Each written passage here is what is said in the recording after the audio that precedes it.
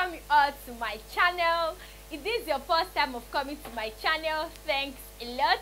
Don't forget to give this video a thumbs up, like, share and subscribe. So in today's video, I'm going to be making a simple video on how to cut flare dress. Okay, now this flare dress is actually very simple, and it's very simple, and you can sew this within 5 minutes, guys. You can achieve this dress within 5 minutes, and it's very comfortable, especially for pregnant women. Okay, so this is the kind of dress that they really love so much because of how free it is and how easy it is to rock. Okay, so what are the basic measurements required? We have our shoulder measurement, bust measurement, waist, hip and our gown length. Our shoulder measurement is 14 divided by 2, we have 7, plus 1 inch, we have 8. Our bust is 36, plus 2 divided by 4 plus 1, I have 10.5. Our waist is 28 plus 2 divided by 4 plus 2, I have 9.5. Our hip is 38 plus 2 divided by 4 plus 1, I have 11. Our gown length is 33 plus 2, we have 35 inches. Now, in order for us to achieve our flare dress, we are going to be cutting this, making use of our triangular. In order for us to achieve this flare dress, we are going to be making use of our triangle flare, which is also known as half flare. And I'm going to be showing you guys how to cut your facing for a dress and how to use facing to hem the neckline of the dress. So I hope you find this video very educative. Feel free to drop any of your questions in the course of this video in the comment section, or any topic you want us to make a video on. And you can also join us for training. I'm going to put down the details in the description box. Don't forget to visit us on our website. Visit our website, guys. We have fashion illustration topics. We discuss different fashion topics over there at our website. Okay, and you can also join us on Facebook. Our Facebook page is teegdesigns, and also our Instagram is teegdesigns. So all the details are going to be in the description box below. So I'm going to make use of freehand method to achieve this dress.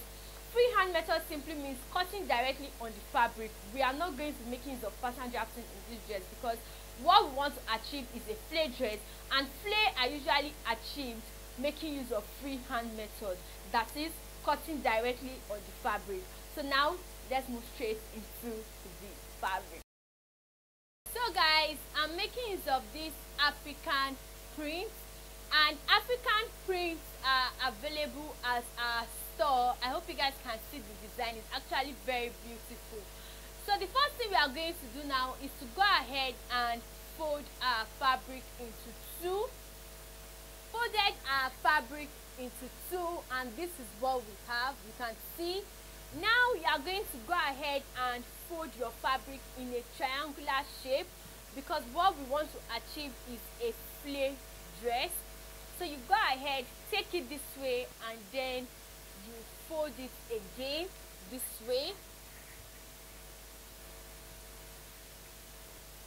So guys, the first thing we are going to do now is to go ahead and mark our shoulder measurement. Now you are going to start your measurement from where you can have your shoulder measurement. So our shoulder measurement is 8 inches. We have about 8 inches around this part. Your measurement cannot start from here because you don't have up to 8 inches. So wherever your measurement starts from is where your length of the dress is going to start from. So I have 8 inches around here. So this is where we have our 8 inches. So we'll go ahead and mark our shoulder to bust.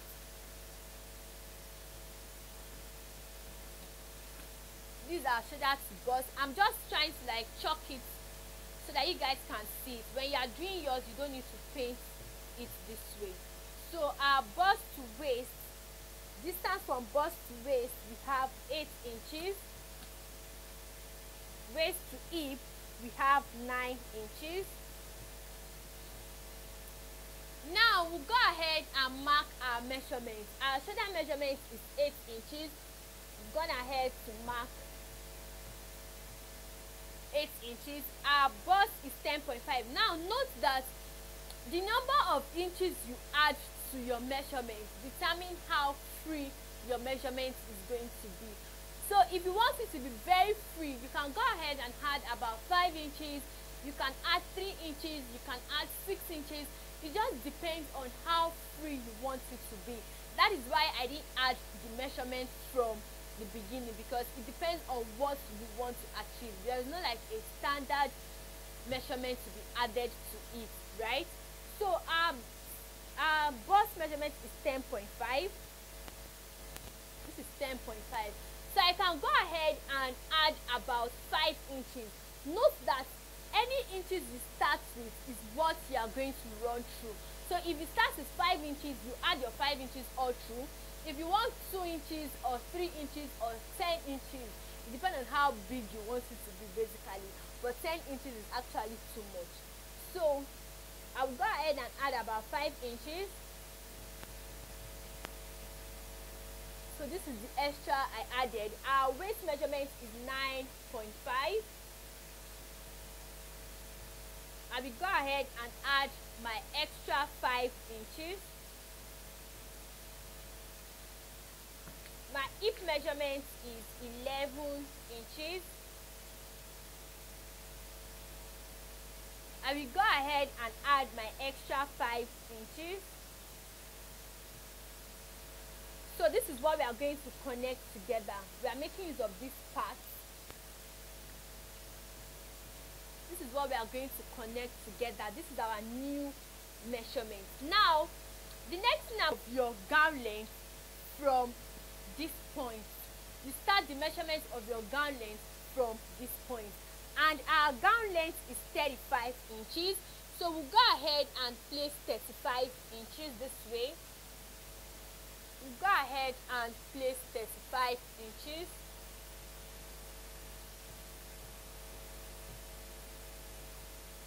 So we'll go ahead and mark 35 inches for our gown length. Now I will go in with my armhole curve and connect my bust line to my shoulder line. Now we'll also go ahead and mark our neckline. I'm going to make use of 3 inches for the wideness of my neckline, and for the deepness I'm going to make use of 5 inches.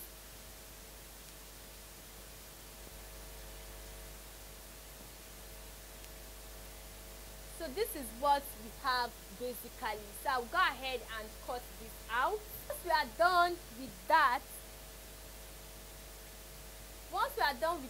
this is what we have. So you can see how free and big it is because we added extra 5 inches to it.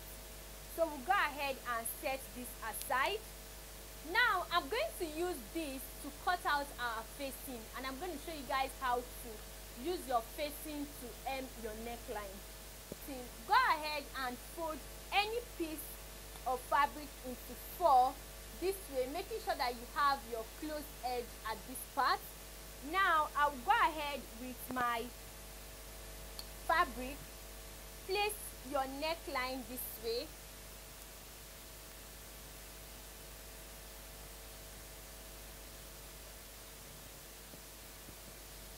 Place your neckline, this is your fabric, place it this way. Don't forget that we have a closed edge this way.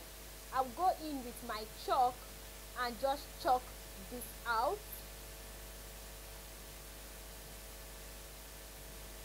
So this is what we have for the neckline. Now you will go ahead and determine how many inches you want to use for your facing. That is how big you want your facing to be. So I'm going to make use of 3.5 inches. I'll mark 3.5. I'll mark 3.5. I'll mark 3.5 this way. I will go ahead and connect this together. So I'll go ahead and connect this together. Then I'll go ahead and cut this out, the neckline of our dress, and this is the facing. You can see, let me set that aside. You can see how it fits into the neckline, okay? And basically you can make use of your facing to just end your neckline. So this is what we have. So I'll go ahead and guys, I've gone ahead to iron paper stay to facing, just to give it like this form of structure. So what I'm going to do now is, this is our neckline and this is our facing. Go ahead and place your facing this way, and then you go ahead and stitch this all the way round. After, our circular and flared dress is going to have pockets. What we are going to do now is to go ahead and mark. I am using 10.5 inches by 9 inches for my pocket, and we have 4 pieces of this. So I'm going to show you guys how to fix in your pocket to it, stitching it this way. After stitching it, you go ahead and notch it so that it can lay well. So once you notch it, I'm going to like tack it, okay, because I don't want the M. So after stitching it this way, you go ahead and notch it, then it's going to lay this way. So for this other part, I'm going to go ahead and tack it down so that it can lay well, and because I don't want like any seam showing around here, so you can just tack that. So what we do now is, we are going to go ahead and mark where we want to fix in our pocket. Go ahead and mark where we want to fix in our pocket. So our shoulder to where we are going to fix in our pocket, which is basically around the waistline, is 17 inches. It's 17 inches. So I mark 17 inches. Now for the length of my pocket, I want it to be about 7 inches.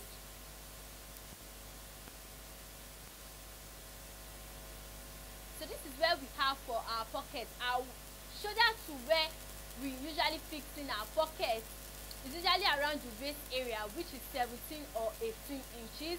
Now from here, the length of your pocket varies from 7 to 9 inches. So you can make use of 7 inches, 8 inches or 9 inches. It depends on how big you want the pocket to be. So now we are going to go ahead with one piece of our pocket and we'll stitch it this way. Just go ahead and stitch it from this point where we marked to this other point. So we'll go ahead and stitch it on this other side and on the second piece. Once we have, you can see our neckline and our pocket. So this is for one piece. Now for the second piece, we also have our pocket. Now the next thing we are going to do now is to go ahead and join our shoulders. If you want yours to have a sleeve, go ahead and fix in your sleeve. But for me, I will go ahead and hem my armhole because I want it to be sleeveless. Now I will go ahead and stitch this part. When I get to where this pocket is, I will go ahead and stitch it this way, and I will come back to this point. Then I'll stitch it all the way down. So basically we are going to stitch it this way. Once you get to the pocket, you stitch it this way, then you stitch it all the way down. So once I'm done with that, I will go ahead and hem the lower part of my dress, and I'll show you guys what it looks like. You can go ahead and put on a belt on it this way, just to give it some fitting around the waistline, and this is what we have. So thanks so much for watching. Don't forget to give this video a thumbs up, like, share and subscribe. I'll see you guys in my next one.